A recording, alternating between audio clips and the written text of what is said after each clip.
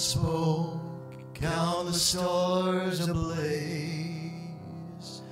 Only one could breathe life into clay.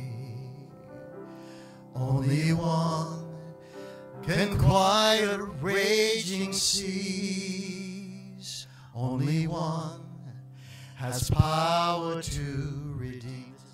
If y'all want to pray, all the praise goes to Jesus. All the praise to Him alone. All the glory and honor forevermore. All the praise to Him alone.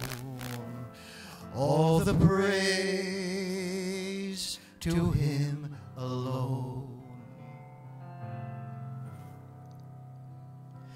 Only one left heaven for a cross. Only one knows every pain and loss. Only one could die my soul to save. Only one, that name above all names. All the praise goes to Jesus. All the praise to Him alone. All the glory and honor forevermore. All the praise to Him alone. All the praise to Him alone.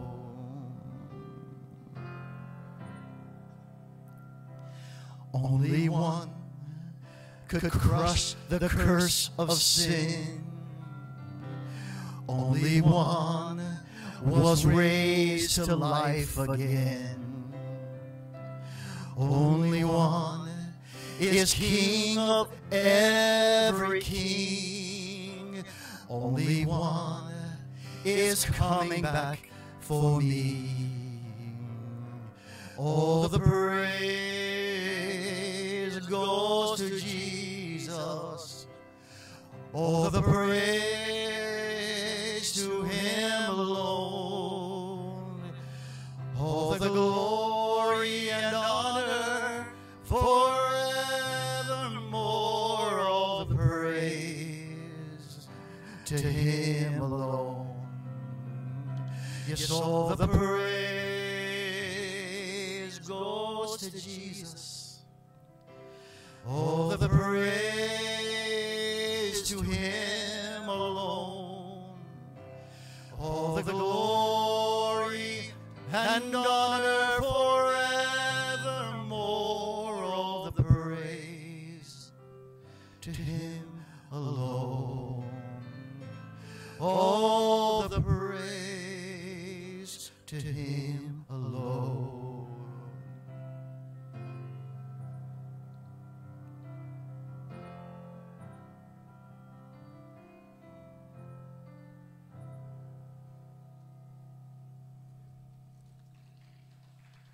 Praise Jesus.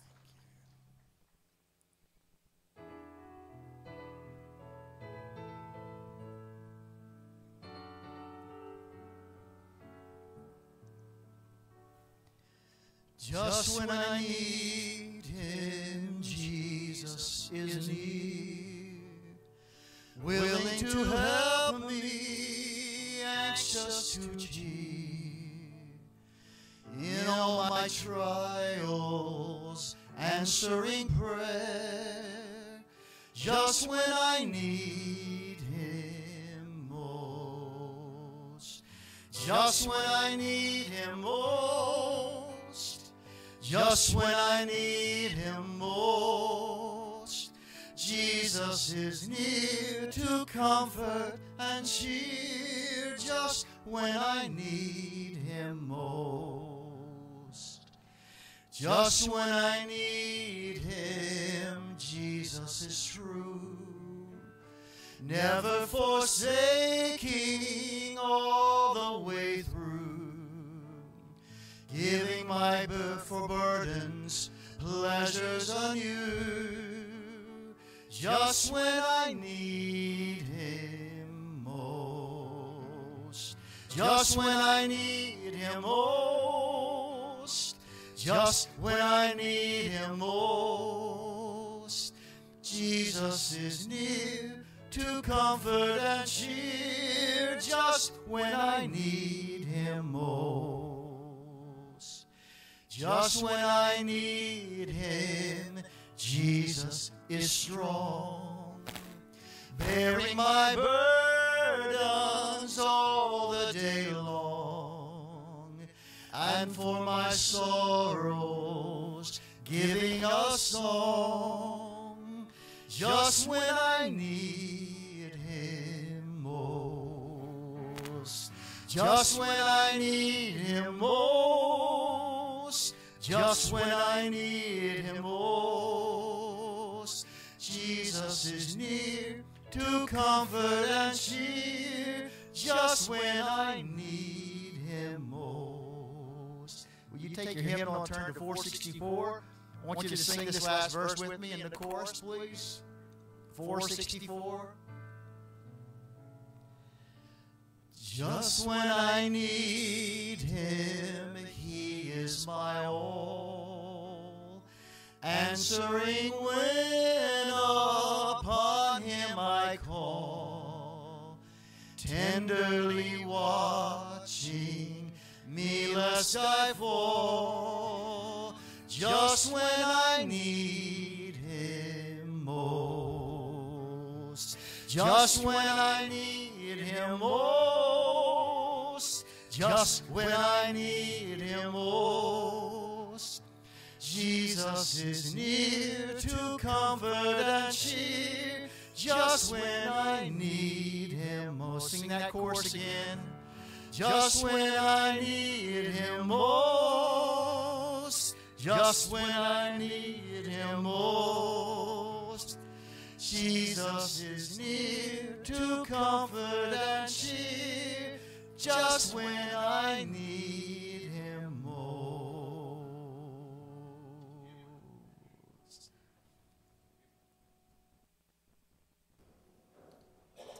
What a Savior. He is near when we need Him most. Amen. Appreciate that. All right, let's stand together. We'll shake hands and fellowship one with another. You children that are 7 and under, you'll be making your way to Children's Church at this time. Stand together, shake hands, fellowship one with another. Children under 7 and under, make your way to Children's Church.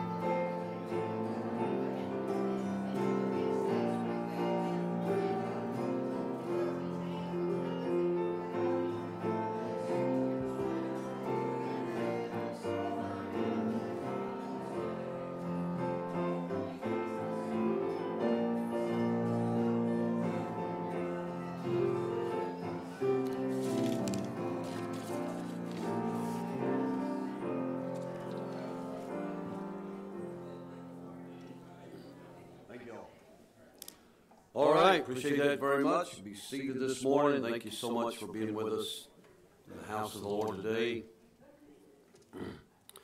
Have your Bible today. Turn with us to Ephesians chapter 4, if you will. Ephesians chapter 4. Your Bible. Going to read just a couple of verses. We'll pray together. I'll probably only preach from verse 1 this morning. I will read the first 3 verses. Several things to say as far as an introduction into this chapter. Then we'll look at a few things hopefully the Lord will use to speak to our hearts and be a help to us this morning. Ephesians chapter 4, I'm going to read the first 3 verses.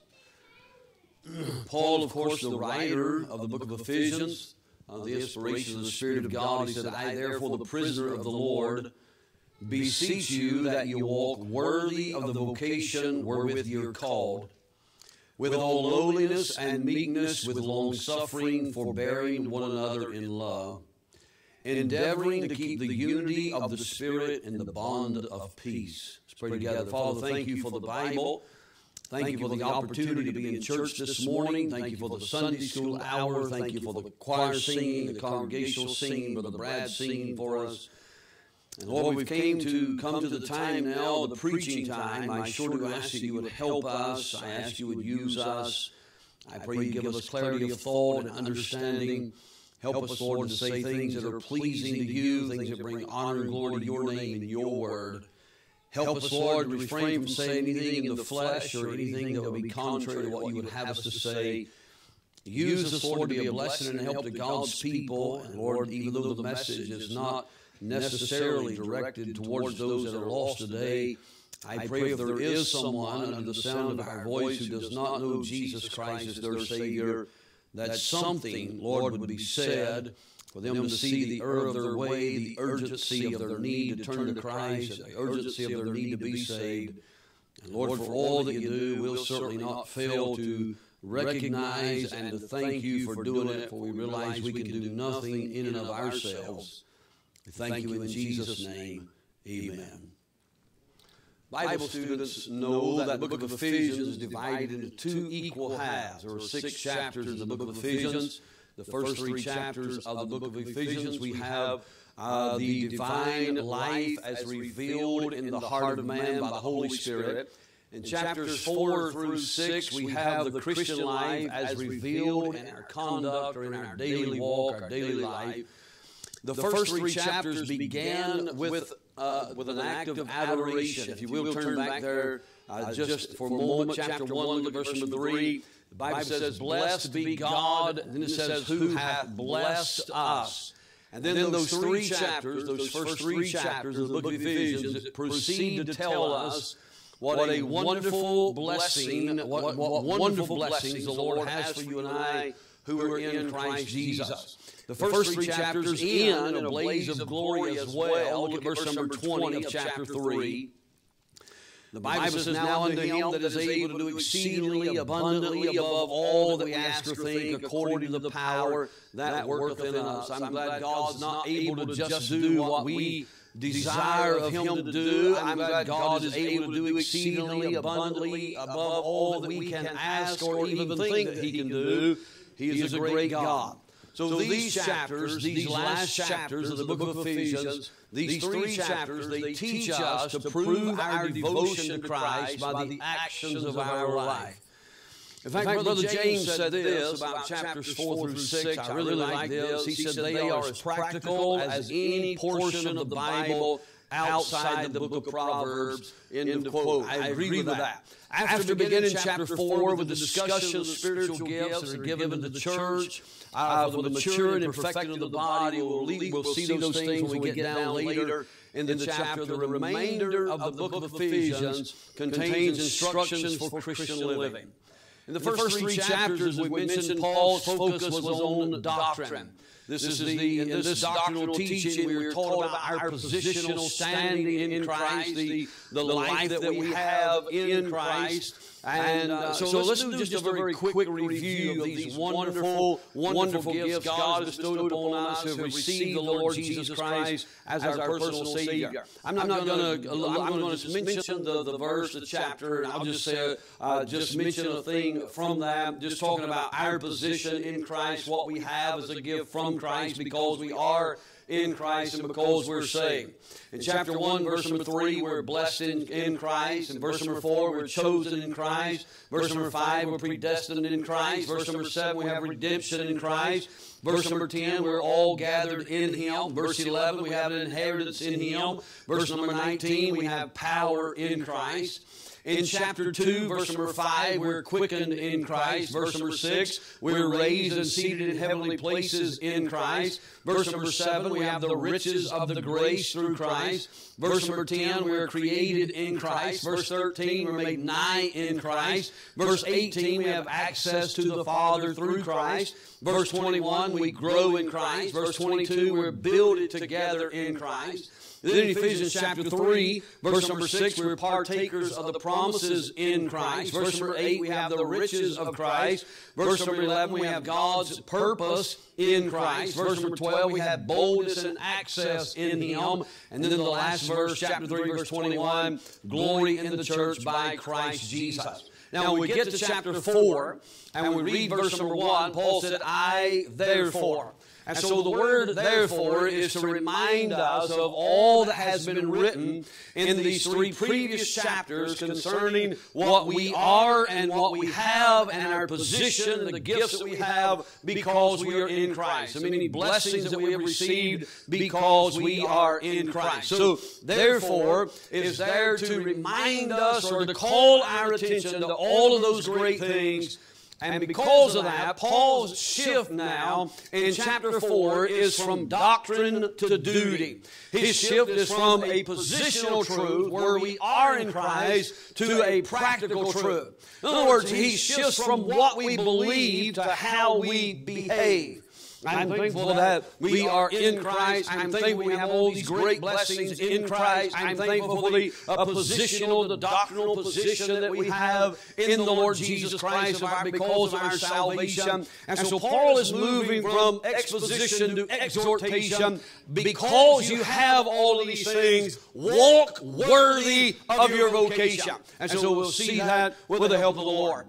And so having been taught who we are and what we're supposed to believe, Paul now begins to teach us how we are to act. Paul knows that what we have been forgiven from, many have been forgiven. I've forgiven them so many things, and thank God that we're forgiven. And so we have been taught about our position, where we are, what we have, and it seems to me that duty always arises out of doctrine. We have the doctrine correct. We know all of these great things, and because of that, I therefore beg you to walk worthy of your vocation. We have the doctrinal, but do we have the walk? Do we have the duty in Christ Jesus? I'll say this, our practice will always be dictated by the precepts that we believe to be true. Oftentimes we say that we believe things to be true, and yet we don't often, our lives do not often prove that those things are true. In other words, if we're going to behave right, we must believe right, because bad doctrine has never led anyone to live right. We have correct doctrine, we have right doctrine, we have true doctrine, we have correct Bible doctrine. Our life should prove the truth of that doctrinal position that we have in Christ. He wants us to know, the Apostle Paul, obviously through the Spirit of God, I want you to understand that, writing through the inspiration of the Holy Spirit, he wants us to know that who we are should have an impact on what we are. In other words, Brother Jordan made mention of it in Sunday school this morning. Does people know that you are a believer in Christ Jesus? I am all for it. I thought about this when he made that statement because I knew what was coming up in my message. I thought about this. I like all the paraphernalia. I like wearing shirts that say Jesus saves. I like wearing shirts that have Bible messages on them. I like to have them on my bumper stickers on my car, this, that, and the other. All those things are great. I think you ought to continue to do that. I think if you don't do that, you ought to get some and do that. But without those things, without that advertisement on the outside, does anybody know by your life that you're a Christian and that you love Jesus? That's a good question. And so that's what Paul is talking about, or going to begin talking about in these chapters, these practical chapters in chapter 4 through 6. He wants us to know that what we believe about God should determine how we behave before men. And so he says here, look at the verse again, I therefore, the prisoner of the Lord, beseech you that you walk worthy of the vocation wherewith ye are called. Now, we're going to sort of look at this one verse, and we're going to look at it, I guess, from the end of the verse backwards pretty much. So first of all, look at this little phrase at the end, ye are called. So look at three things about this calling, and in that we'll talk about some other things in the verse. So he said, first of all, the calling is persuasive. We're being persuaded to walk a certain way. Paul said, I therefore, the prisoner of the Lord. Now, if you remember chapter 3, in verse 1, Paul said, for this cause, or the Bible says, for this cause, I, Paul, the prisoner of Jesus Christ. So Paul is reminding us again that he is a prisoner in Rome while he is writing this letter to the church of Ephesus. Paul wants them to know that while he may be locked up physically, he is in a jail in prison. That prison cell, those Roman jailers, whoever they may be, whatever the case may be, they have not limited his ability spiritually to write and communicate the Lord Jesus Christ through the pen, and what a blessing that is. And so he's locked up, but really he is in the custody of the Lord Jesus Christ. I like this. When Paul became a Christian, he became the property of the Lord Jesus Christ, and you and I did as well. You don't have to turn there. For the sake of time, I'll read this. Romans 8, verse number 12. Paul said, therefore, brethren, we are debtors not to the flesh to live after the flesh. And so, because of our position in Christ Jesus, we're no longer a debtor to the flesh. We shouldn't be living after the flesh any longer. We should be living our lives for the Lord Jesus Christ. And so the prisoners there in Rome, they may have very well had the key to Paul's cell, but I tell you this, they weren't in control of Paul's actions because he was living his life, even in physical captivity. He was living his life in such a way to bring honor and glory to the Lord Jesus Christ. You and I, regardless of our circumstances, we ought to be striving to live our life to bring honor and glory to the Lord. Paul is reminding them prisoners, the church at Ephesus, and you and I as well, we'll talk about it in a minute, he's reminding them of this fact. I may be in prison, or in fact, I am in prison, and if I can live for the Lord here, if I can let my light shine here, if I can be an example here, if I can be a witness for Christ here, why can't you out there? For the calling is persuasive. Paul is persuading them. He wants them to consider the choice of the challenge, or the source, I should say, of the challenge. He said, look, in other words, Paul said, I'm not asking you to do anything that I am not doing myself. I'm not being hypocritical. I'm not asking you to live in any way that I'm not living myself. I want you to consider your calling. So Paul said, look, I am a prisoner. Look at me. What I have believed is determining how I act and what I do for the Lord Jesus Christ. So he is calling them to live a life that he is already living. Now listen, we have excuses. We all have excuses. We all know people that we can point a finger at. We all know people that we can accuse. All people that we can use as an excuse for not doing this, or for not doing that, or for behaving in a bad way or a bad manner. We can do all of those things. All of it. I'm not saying you have, but I'm saying the majority of people, they have someone they can point to use as an excuse. I did that for many, many years when I was away from God. I found an individual who I could blame, and I did that for a number of years. You know what?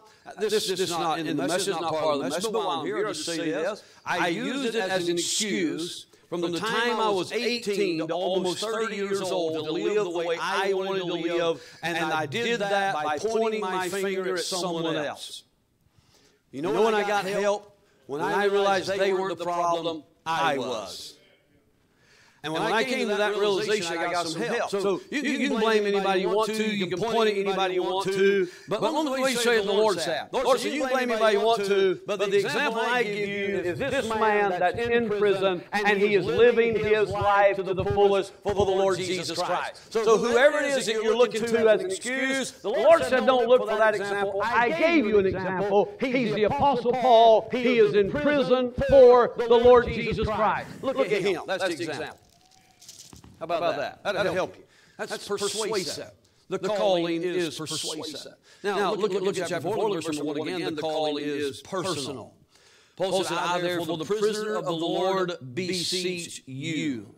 So Paul is saying, through the Holy Spirit, I beseech you. He's speaking to the individual. He's speaking to you. Now, we know that this book was written to the church of Ephesus some 2,000 years ago or so, but it could just as well been hand-delivered to each of us today. Amen. And so, from here to the end of this epistle, we need to understand that the instruction that is given in this epistle is for each of us who have trusted Christ as our personal Savior. They're written to challenge us to reach our fullest potential for the Lord Jesus Christ. The word beseech, he said here, I beseech you, or I therefore the prisoner of the Lord beseech you. The word beseech is in the Bible 64 times, beseeching 3 times, and besought 44 times. So 111 times in the Bible we have the word or the derivative of the word beseech, and it means to beg. It means to make an urgent appeal. It means to entreat. And so I keep making mention of the fact of what the Bible says here, that Paul is in prison. And so Paul said, look, I'm in prison, I can't be with you, and so I am beseeching you, or I am begging you. And so thank God that as believers we have the Holy Spirit of God who has taken up residence in our heart. He lives in us, He comforts us, He guides us, He teaches us, He helps us, etc., etc. That is a great blessing. Now I'll tell you something else we have. We have a body of believers. That was the first 3 chapters. We're no longer Jew, we're no longer Gentile. We are one in Christ Jesus. We're the body of Christ. We're the church of the living God. And so we have each other, and we have an obligation to each other to come along and to help and to encourage and exhort. And so Paul says, I can't be with you. I'm over here, but I want to encourage you to live in such a way that's pleasing to God. And so what a blessing it is we have an entire body. Listen, we ought to be encouraging one another to live for the Lord. In fact, I want to give you 3 things here about this thought quickly about a friend. I believe Paul is obviously an apostle. Paul has obviously had a lot of influence on the church of Ephesus and all of those things, and he's writing this epistle. But Paul is also a friend of these believers. And so a true friend will do a couple of things, 3 things. He'll reach out in love, first of all, to encourage. Come to Acts chapter 11. I don't know where time goes to on Sunday morning, but it doesn't go to the preacher. Amen.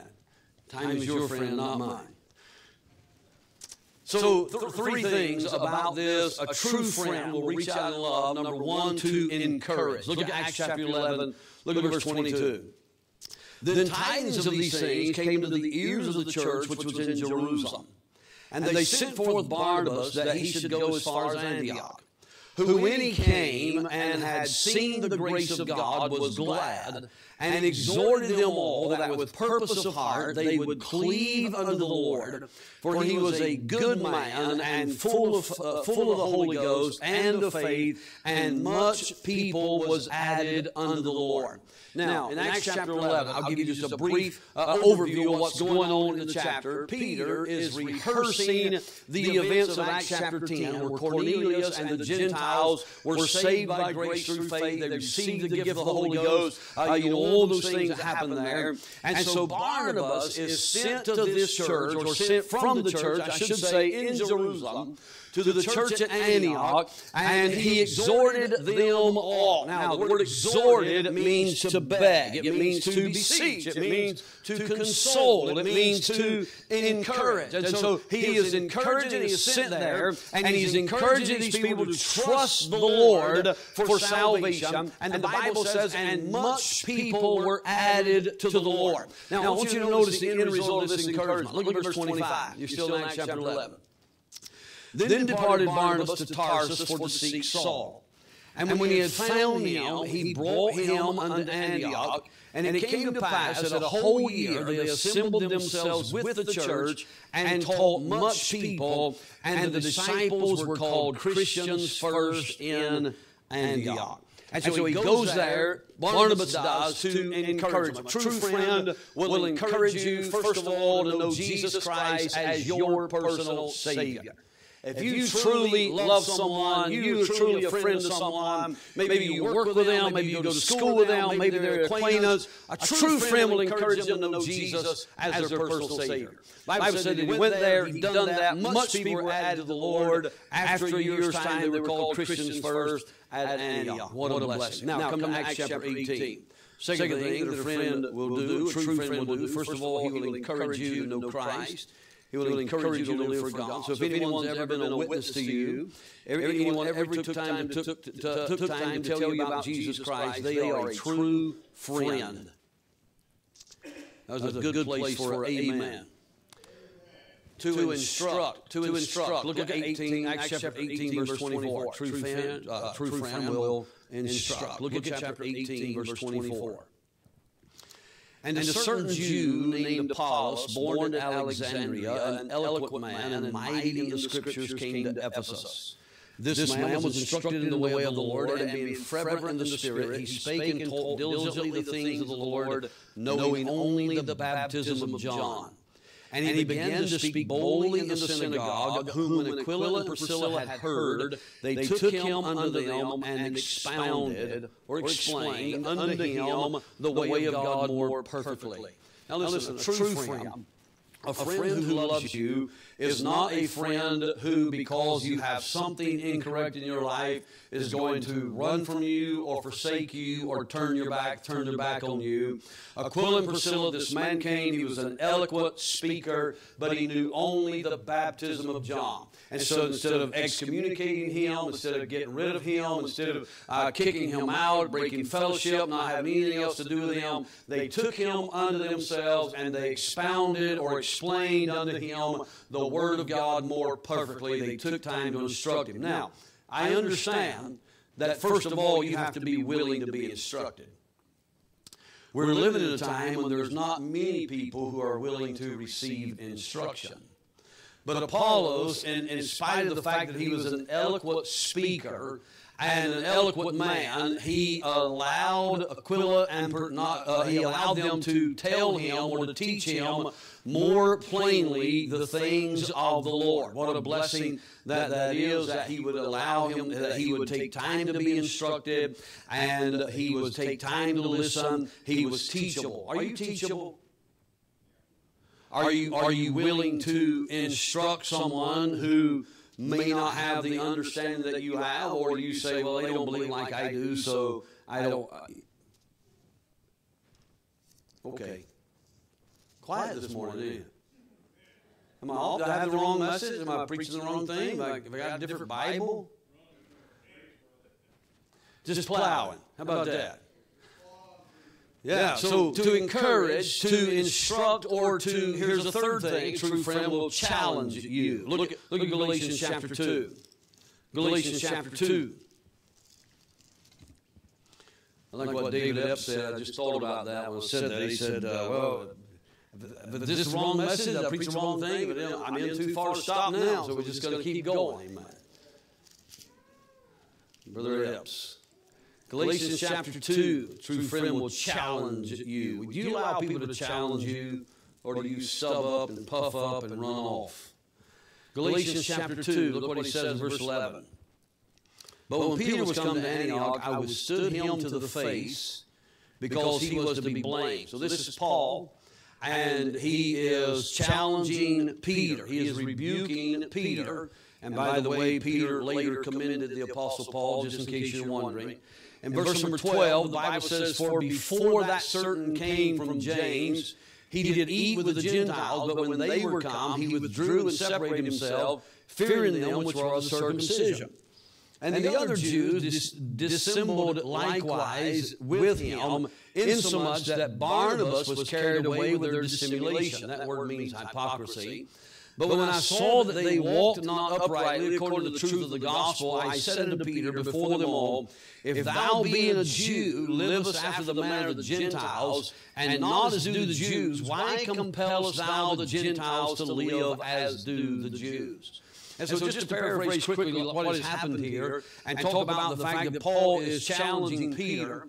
Peter behaved one way in front of the Gentiles, and he behaved another way in front of the Jews.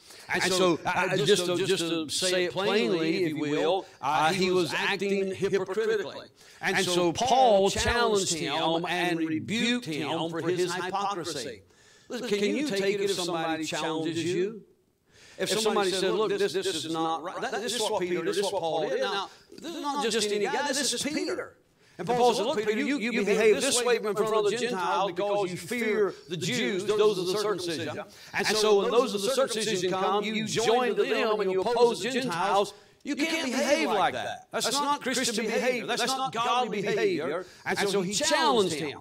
Can you take it when people challenge you? Let me say this, lest you be confused. A true friend is the one who would challenge you. This is what we're talking about. The true friend is the one who... Now, here's what happens. I've been pastoring for a long time. You know what happens 99% of the time? Christianity in America is so fickle. You puff up, you blow up, you have an ought against your brother, you never speak to them again, you never have fellowship with them again, you never want anything to do with them again, simply because they were trying to help you. You know why? You're full of self-righteous indignation. You're welcome. Galatians chapter 6, here's the fourth thing: a true friend will restore you.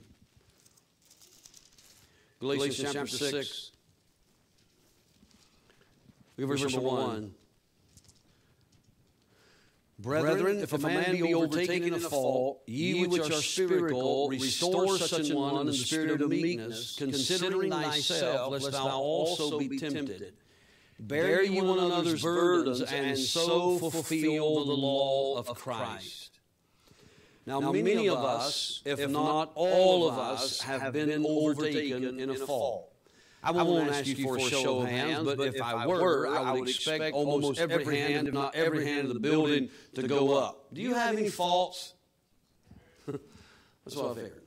All right, so if any man be overtaken in a fault, listen, if you are a true friend, according to this passage of Scripture, if you are a spiritual Christian, you will restore the one that's overtaken in a fault. Do I need to say that again? According to this passage of Scripture, if you are a spiritual, you which are spiritual. If you are a spirit, you said that 3 or 4 times. I want to say it again. A lot of people think they're spiritual.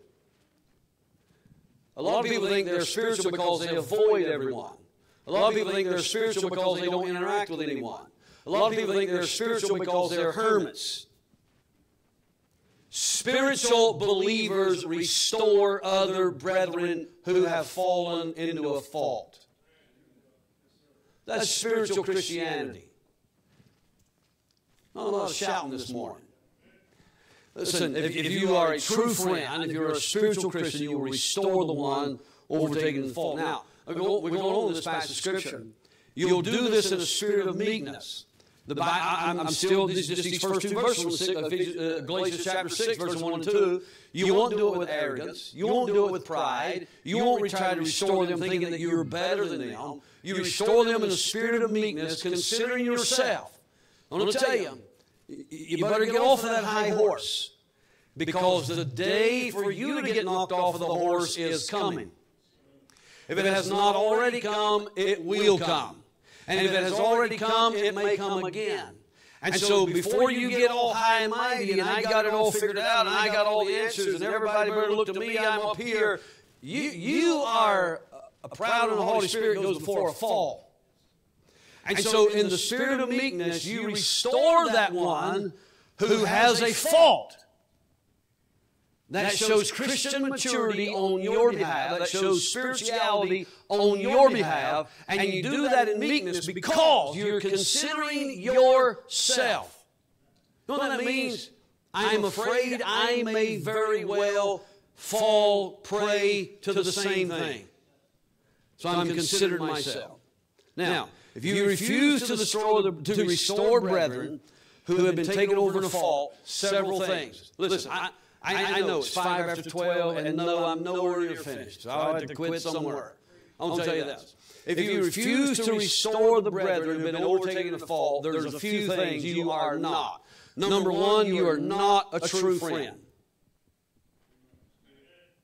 Number two, you are not spiritual. Number three, you are not meek. And number four, you do not consider yourselves lest you also have a fault or be overtaken in a fault.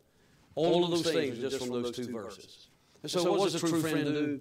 He restores. Well, here's the last thing. I didn't realize I had so many. Come to Deuteronomy chapter 22. Here's what number are we on? 5. Here's number 5. A true friend will help.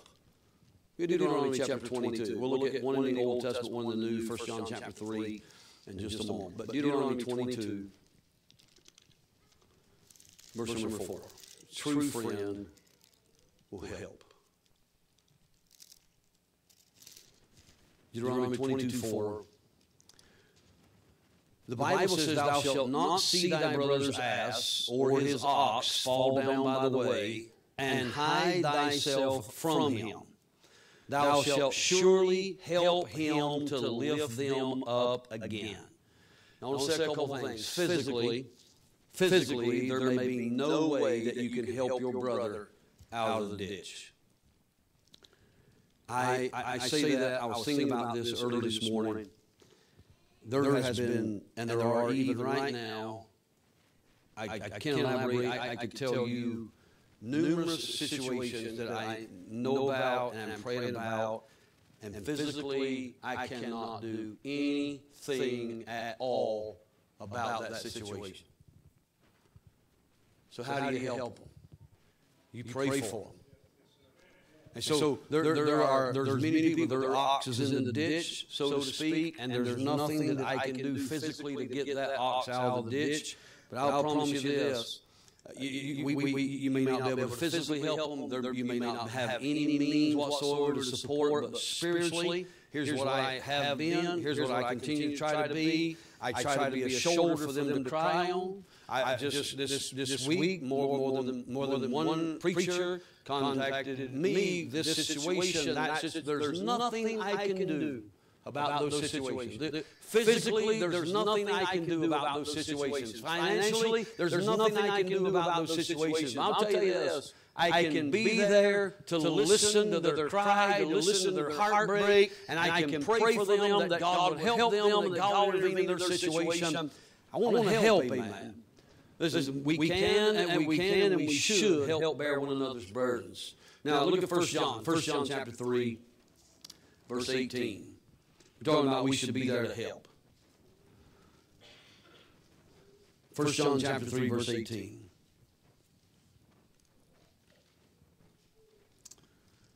My little children, let us not love in word, neither in tongue, but in deed and in truth. Listen, don't just say that you'll pray for their situation. Pray for their situation. Don't just say that you'll be there for them, and then if they need you or ask you to be there for them, you're not. Amen. So a true friend will help. A true friend, come back to our text, chapter 4, verse 1 of Ephesians. A true friend is someone like Paul, A true friend is someone who refuses to allow you to live a substandard life. A true friend is someone who helps you become more like Jesus. They come along to encourage you. They come along to instruct you. They come along to challenge you, to restore you, and to help you. So the calling is persuasive. The calling is personal. Third of all, this is the last thing. The calling is practical. Look at the verse again. I therefore, the prisoner of the Lord, beseech you. Now notice this phrase. That you walk worthy of the vocation wherewith ye are called. Now listen, this is very important, okay? You're not waiting to be called. You're not going to be called. You're already called. So stop waiting on the call and answer the call. It's like Ed McMahon's calling. You've won $10 million in the whatever that thing is. I can't remember anymore. They don't call anymore. And so, you know, the phone's ringing. He's calling, but you don't answer, so you don't get the prize. You've been called. He's calling. You've already been called. Answer the call. What call? He wants you to walk worthy. The call is to walk worthy of the vocation where you've been called. So walk here means more than just moving about. It means all of our inward and outward motions, all of our thoughts and words and actions. It takes in not only everything that we do, but everything that we either speak or think. It speaks of our conduct and how we live our lives day by day. So listen, the word walk is going to be used continually throughout the remainder of the book of Ephesians. So it says to walk worthy. Worthy means suitable, deserving, having adequate merit. It talks about our vocation. That means it's a calling, it's an invitation. We've been called to salvation by Jesus Christ. We should strive to walk worthy of that calling. It's a vocation. It's a lifelong calling. It's not one day a week or a few days a week or a few days a year or some special days here or special days there. No, it's a vocation. It's a lifelong. You ought to be a Christian every day. You ought to live in such a way that's pleasing to the Lord every day. Now, I'll just give you this. I won't take time to preach it. There's several things here. We're called to be different. 2 Corinthians chapter 5, any man being in Christ is a new creature. We're called to be holy. 1 Peter chapter 1. Start at verse 13, go down to verse number 16, where the Bible says, because it is written, be ye holy, for I am holy. 1 John chapter 2, we're called to be like Jesus Christ. And so may the Lord help you and I to walk worthy of the vocation that we have been called. Our Lord has constantly been put to open shame by those who claim to know the Lord Jesus Christ as their personal Savior, and then they live their lives in complete and utter opposites of what the Bible teaches that you should live. That's horrible. It ought not to be so, amen. And so God help us. You know the Lord is your Savior. You've been born again. May the Lord help us to walk worthy of that vocation where we've been called. Jesus Christ is our personal Savior. We should live our lives in such a way that brings honor and glory to His name. Now listen, if you are saved and you're not living that way, why don't you start doing that today? What are you waiting on? Start living that way today. All right, listen, Father, thank you for the Bible. Thank you for the Word of God. Thank you for the challenge. Thank you for the Apostle Paul and his faithfulness and obedience to the Spirit of the Lord, being willing to be an example to all of us throughout thousands of years now and years to come, of one who, in spite of his circumstances, was willing to live for God and serve the Lord. May we be that kind of person, that kind of individual. And Lord, we thank you for that. Love you for that. In Jesus' name, amen. Now, before we close this